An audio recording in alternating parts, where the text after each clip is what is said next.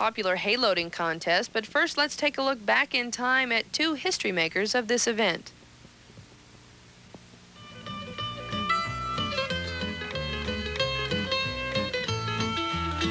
The AV Fair and Alfalfa Festival got its start 51 years ago with the Rural Olympics as part of what was then called the Lancaster Festival.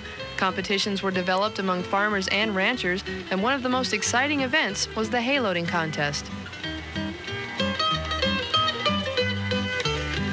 In 1950, two names emerged as pillars of the hay loading contest and would continue to dominate that event for the next 12 years. They were the Losey brothers. Unfortunately, my father Lester died almost 18 years ago, but his brother Glenn, although he may not be in the hay loading contest anymore, is still loading hay for a living, and he still has fond memories of those past years.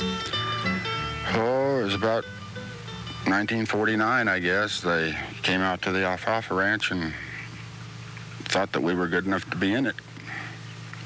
So, Len Lydecker talked us into getting in it. And we done real good. We got third place our very first year. Great. So you guys were working that? You were working in the hay fields at the time, and so you already knew what you were doing. That's why they came after you? Yes, yeah. We helped them load some. They come out to the ranch, and we'd help them load. And they thought we were good enough to be one of the best. Lester, my partner, was 17. I was 19. We had to have written permission to be in it. How old are you supposed to be? 21. So you slid in underneath all the rules and you still got third place? Yeah. 10 seconds between first and third. We got third. The object of the contest was for two men to load and unload 64 bales of hay onto a truck bed 42 inches or higher. These bales weighed anywhere from 120 to 150 pounds.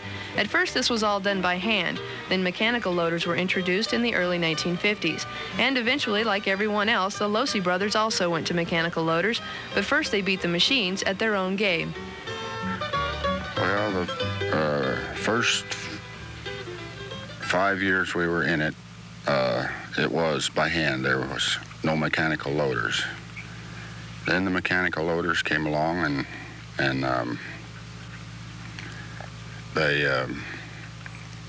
fewer and fewer guys would get in the contest by hand, so we had to change it. One year they wanted mechanical loaders against the hand teams, and that's from then on. Then after that, everything was mechanical. So how did you do by hand against the mechanical loaders?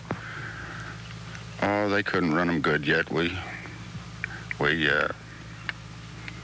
beat them real good. Beat them real good. Len Lydecker was also a champion in the hay loading contest, winning the event the first 3 years from 1937 to 1939. And he was the one who inspired Glenn and Lester to enter the contest at a very young age. So I saw the Losey boys, and of course, I knew they were hauling hay because I was in the hay business too. I knew they were hauling hay. Some days, you know, they'd haul 3 to 4 loads a day. That's truck and trailer. And so you know they were good. So then I saw Glenn and Lester, and I thought they could be a good team. Winning that contest, the hay loading contest, is not seeing how fast you can throw a bale of hay. But this fellow puts this bale of hay right where you're going to take it.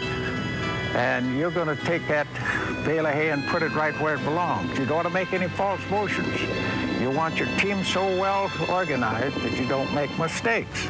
And Losey boys didn't make mistakes. Former Lancaster Chamber of Commerce President Larry Lake remembers the Losey team. We're the very best there was, and the very best we've ever had. And we've had a lot of great local champions, the Hemis, the Al Duncans, the Sissels, all of those. But Lester and Glenn worked so well as a team, and they were so strong. Glenn being the strongest of the two, Lester being the taller, slender one. They were just fantastic, and they did it in the days before we even had the boom trucks to help load. And also what a lot of people don't realize, the bales of hay were heavier in those days than they are now. Now they lighten the bales up. They allow the boys to arrange them a little better to load, but they did it in when it was really hard work. Well, we worked together all those years, which was an advantage over the others. And then we practiced with the 64 bales a lot. We'd start sometime in July and do it at least once a day before we went home from work. And as it got closer, maybe we would do it 2 or 3 times a day. We practiced a lot, even though we worked together. So for 14 years since 1949, Glenn and Lester turned practice into a winning formula. And although their record was finally broken, the memory is still intact. We just wanted to be the first ones finished.